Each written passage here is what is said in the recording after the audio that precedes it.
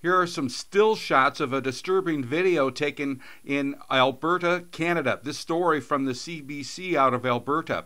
Alberta hunters are expressing their disgust as a video that shows two boys in northern Alberta brutally beating a coyote to death. The CBC says the video surfaced on Facebook last Sunday and shows a coyote being kicked in the head and loaded into the back of a bloodied snowmobile rack. Brett Watson is quoted as saying it was pretty disgusting. He's a longtime trapper who lives in Grand Prairie.